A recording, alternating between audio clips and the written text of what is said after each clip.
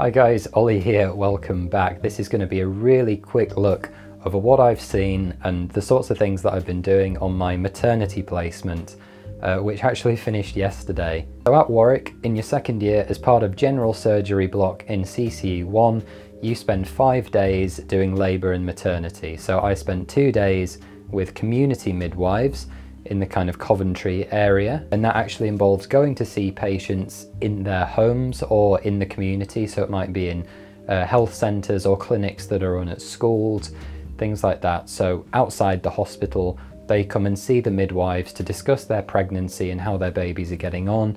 And then I spent 3 long days, so they started at 7:15 AM and officially were supposed to go to 8:15 PM. We weren't always there kind of right till the end, but maybe 6-7 o'clock.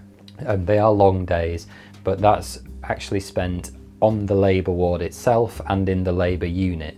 So community first, I would go with one of the midwives from the hospital.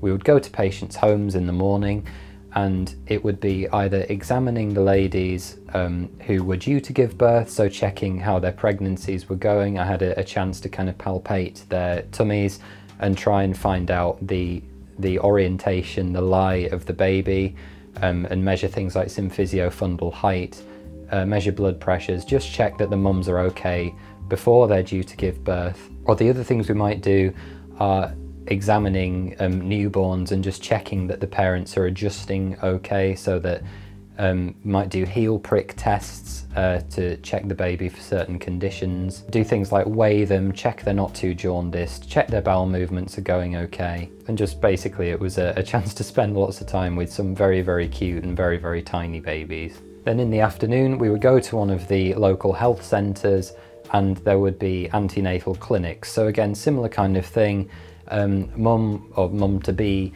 would come in, just basically have a chat about how things are going, whether their obs are normal, so their blood pressure, temperature, things like that would be checked if they needed to. They'd be booked in some cases for the actual delivery. They'd do things like talk about anything that might be difficult, so if the mums had any previous children, whether they were vaginal or C-section. Might do things like calculate mum's BMI. Might also discuss the results of any screening tests, things like Down syndrome, Edwards syndrome. Discuss maybe why a cesarean might be needed, check the urine for protein, you're looking out for warning signs of preeclampsia.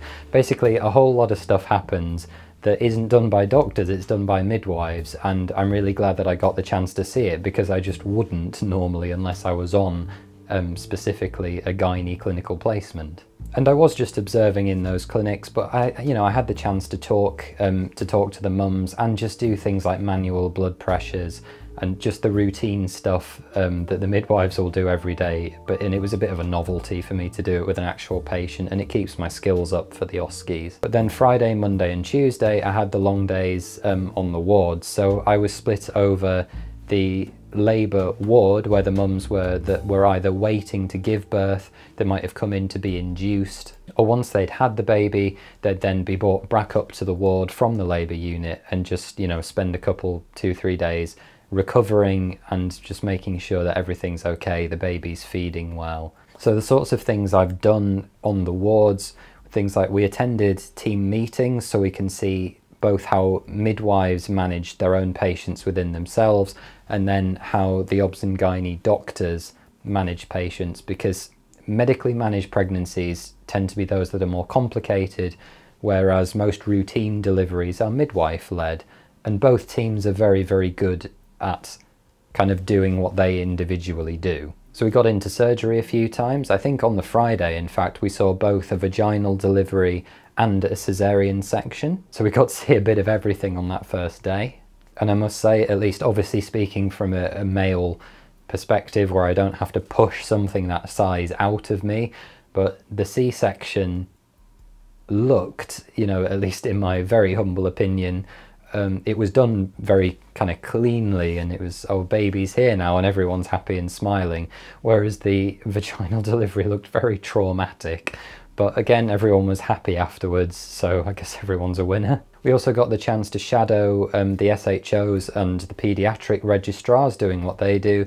So that was examining the newborn babies, things like checking their heartbeats and their lungs, weighing them, using a kind of special oxygen sats measuring probe thing which you have to put on their foot and then on their arm, and checking their pupillary responses and things like that. And then on my last day we were actually meant to see some more gynae surgery, but the operation kept getting pushed back because there were emergency general surgery cases that kept coming in, and I ended up, instead of seeing the gynae stuff, I saw an exploratory laparoscopy which became a full laparotomy, and then the gynae case got pushed back so far that I couldn't actually see it in the end. But again, the key thing on this placement, as with all the clinical contact I've ever had so far, is that it's really made by members of staff that are used to it. So the midwives or the anaesthetists or the surgeons really looking after us as medical students, because we're pretty awkward and it's quite clear that we don't really know what we're doing or what we're meant to see. So just having someone, particularly the midwives, we're kind of more medical people, kind of intruding on their territory, because obviously everything's midwife led there. But everyone was really, really lovely and very welcoming, and it's been a really, really good, albeit short, experience, and I feel like I've learned a lot. The sorts of things that you might see if you come to Warwick and you do your labour placement as part of the general surgery block. Thanks very much for watching. Please be sure to hit that like button, leave a comment, subscribe, and don't forget to go and check out PostGradMedic.com for more blog entries just like this and helpful videos and tips on making your way into medical school in the UK. Take care and see you next time.